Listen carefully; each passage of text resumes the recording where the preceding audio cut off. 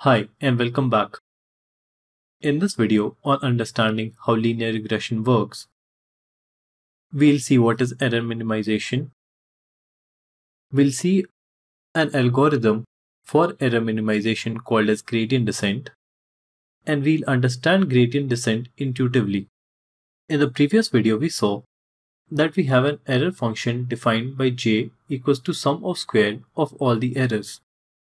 Our task over the course of the training is to minimize this error. And the way we go about this is by changing the parameters using the minimization algorithm and then testing if my cost function is reducing or not. The minimization algorithm that we are using is called as gradient descent. Gradient descent is an optimization algorithm used to find the values of the parameters of a function f that minimizes a cost function j.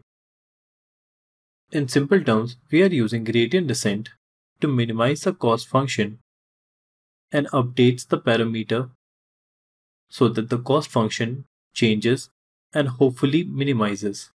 Now let's understand the intuition behind gradient descent. To do that, we'll use these two graphs. These two graphs are based on a code by Peter Rollons. Here, the first graph represents the cost function, and the second graph represents the data between the x and y and how my line is fitting on the data.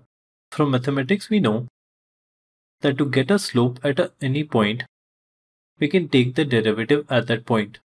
So we first take the slope at this point or the derivative at this point, and then as we keep fitting the line, we keep reducing the cost function.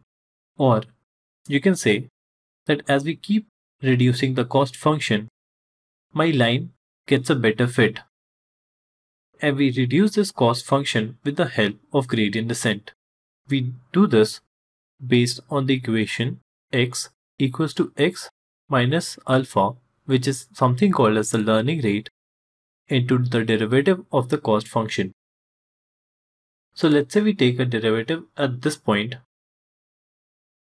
The derivative at that point will be negative, and we'll get x equals to x minus alpha, a positive value,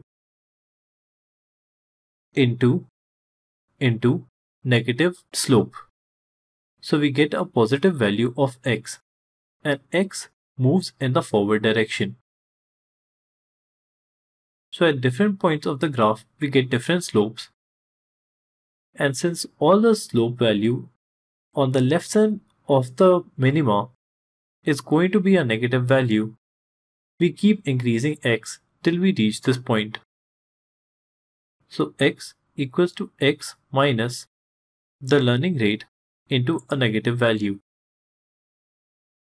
If we had two variables instead of one, x and y, if we had two variables instead of one, let's say x and y, and the cost was given by z, we could have represented with the help of a contour plot,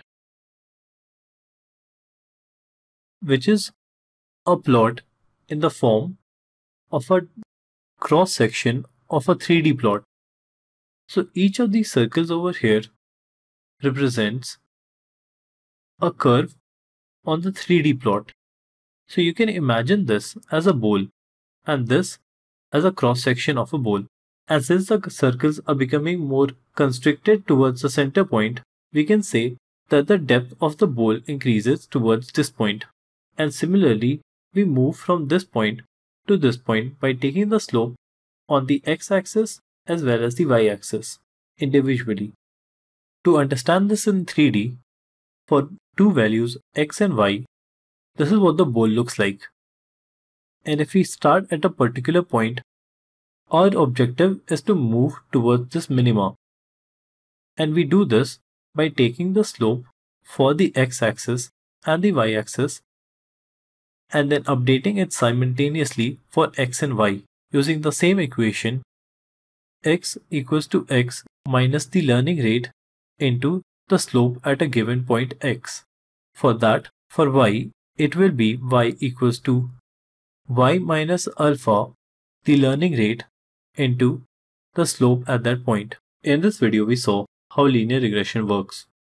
In the next video, we'll use linear regression to predict salaries after college. So I'll see you in the next video.